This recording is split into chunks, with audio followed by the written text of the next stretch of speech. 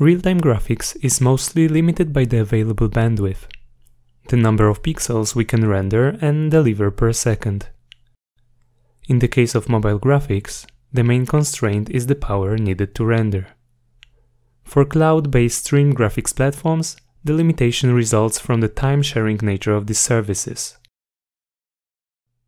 To render within the limited bandwidth, the current approach is to either reduce the frame rate or the resolution.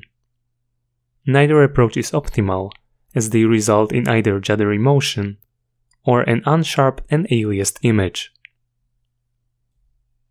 Here we build on the work of Danish and colleagues from SIGGRAPH 2020, in which they propose to adaptively select the resolution and frame rate of computer graphics animation based on the velocity of motion.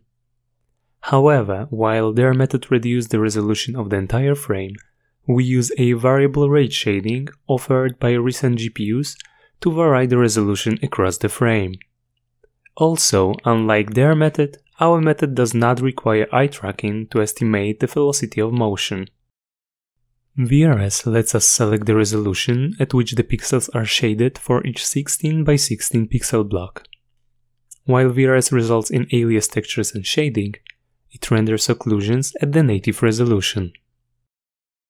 To control the VRS and the frame rate, we propose a visual model that predicts the perceived quality of animation given velocity of motion, refresh rate, persistence, display resolution, shading resolution, and texture content.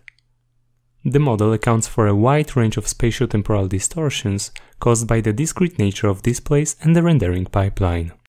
Then, we use discrete optimization to find the VRS configuration and frame rate that can produce the best quality given the limited bandwidth. The model analyzes the animation in spatiotemporal frequency domain, in which the visibility of distortion can be predicted using a contrast sensitivity function of the visual system. The model is calibrated on several datasets, including our new VRS quality dataset. The new dataset captures the quality of animation as the function of velocity, VRS shading rate, and texture for 3 types of displays. Finally, we demonstrate the applicability of our model in real-time applications by integrating it with Unity 3D. When equipped with a VRS-enabled GPU and a G-Sync-capable display, we adaptively determine the refresh rate and control the VRS rate in each 16 by 16 block. When compared with traditional fixed resolution rendering and adaptive rendering by Danish and colleagues, our results show significant preference in a pairwise comparison experiment. The following video clips show examples of content and the adaptively computed VRS maps which we used in the preference experiment. Because we cannot reproduce variable refresh rates up to 120 Hz in this video, the following clips are resampled to 60 Hz. The top left and right clips contain rendering at the fixed resolution and refresh rate of 30 and 120 Hz while having the same budget in terms of pixels per second.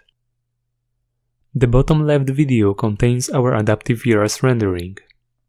The VRS rate for each block is shown in the bottom right. The bar shows the current refresh rate used for our adaptive rendering.